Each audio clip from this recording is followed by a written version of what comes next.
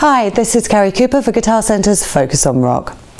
Now, in today's digital world, the internet has changed how we music fans mourn and react to the passing of rock and roll greats.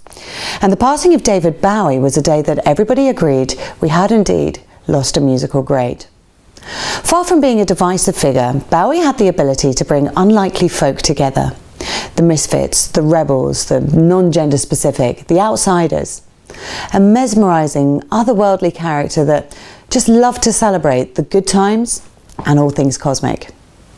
Following the news of his death, and upon learning how his latest album Blackstar was a carefully thought out parting gift from him to his fans, we were left with a stark reminder that David Bowie's career had pretty much been a disappearing act throughout. Born David Robert Jones on the 8th of January 1947 in Brixton, South London, later to be known, Bowie was noted for being an extraordinary character from a very young age. He gained a reputation for being a gifted and single-minded child, and his early expressions of music and movement led him to become known as strikingly imaginative.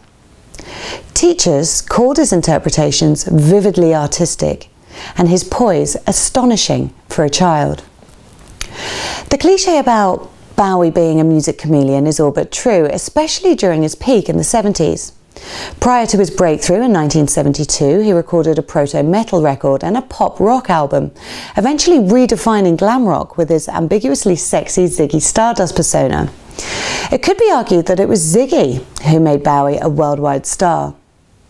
His mid-70s suave take on Philly soul that became known as plastic soul sent him soaring above the rest, before heading to Berlin to create electronic experimental records with Brian Eno, once again shape-shifting his way across the shallow underground of popular music, with his 1970s efforts affecting the new romantics, new wave, punk, goths and electronica to come.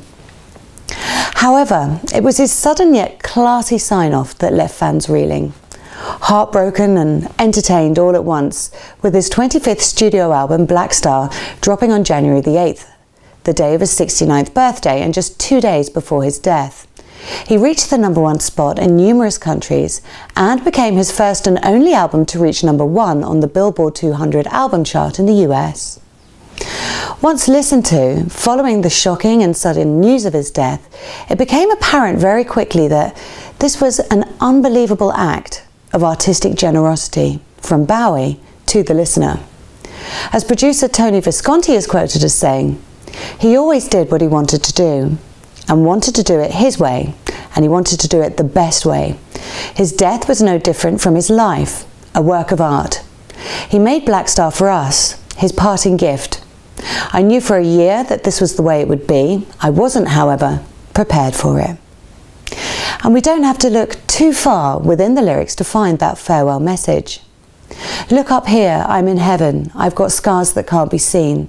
I've got drama, can't be stolen. Everybody knows me now. Look up here, man, I'm in danger. I've got nothing left to lose. I'm so high it makes my brain whirl. Drop my cell phone down below. Ain't that just like me?" David Bowie made an immeasurable impact on music and popular culture over 5 decades, selling an incredible 140 million copies worldwide, and will always be remembered as our starman, forever waiting in the sky. This is Carrie Cooper for Guitar Centre's Focus on Rock. You can shop for the greatest selection of music gear on earth in store or at guitarcentre.com.